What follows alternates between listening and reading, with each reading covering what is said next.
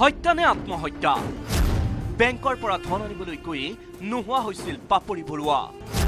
বিশ্বনাথৰ ঘৰৰ পৰা ওলাই যোৱা পাপৰিৰ মৃতদেহ ওলাল কলিয়াবৰত হয় কলিয়াবৰত উদ্ধাৰ হোৱা এটা মৃতদেহক লৈ চাঞ্চল্য বিশ্বনাথত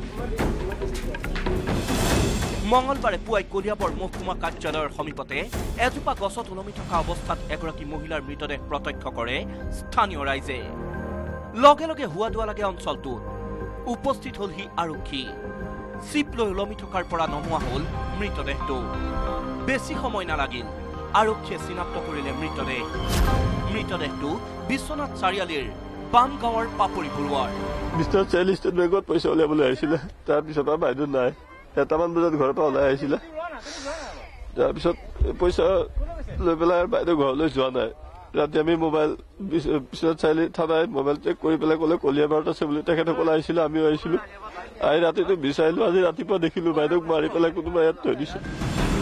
বিশ্বনাথৰ পাপৰি বৰুৱাৰ মৃতদেহ কেনেকৈ ওলাল কলিয়াবৰত সোমবাৰৰ দুপৰীয়াৰ পৰাই নিৰুদ্দেশ হৈ আছিল গোপাল বৰুৱাৰ পত্নী তথা দুই কন্যাৰ মাতৃ পাপৰি বৰুৱা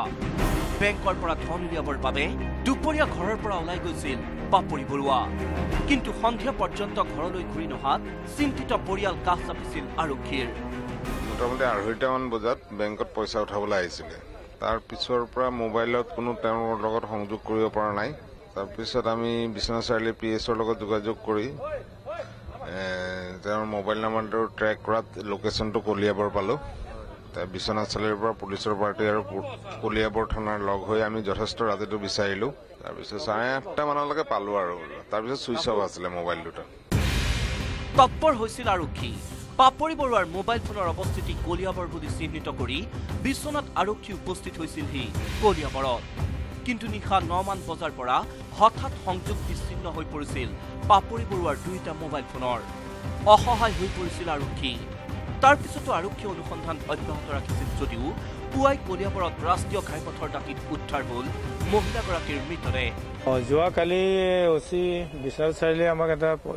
ফোন কৰিছিলে তেওঁ ক'লে যে আমাৰ তাৰ পৰা বিশ্বনাথ চাৰিআলিৰ পৰা এজনী মানুহ নোহোৱা হৈছে প্ৰায় 8 বজাত আবেলি গোটেই ৰাতিটো আমাৰ কলিয়াবৰ স্থানীয় পুলিচ আৰু তেওঁলোকৰ পুলিচ তথা তেওঁলোকৰ আত্মীয় বিচাৰ খোঁচা কৰিলে কিন্তু লোকেশ্যনটো বিচাৰিছে কিন্তু পোৱা নাই লোকেশ্যনটো মতে পোৱা নাই মানুহে লোকেল মানুহে অলপ বোলে হেঙিং কৰা মানুহ এজনী আছে বুলি ক'লে চাইছে বোলে সেই মানুহজনী এইজনী মানুহ পৰিয়াল তথা ওচৰ চুবুৰীয়াৰ অভিযোগ এয়া হত্যাকাণ্ড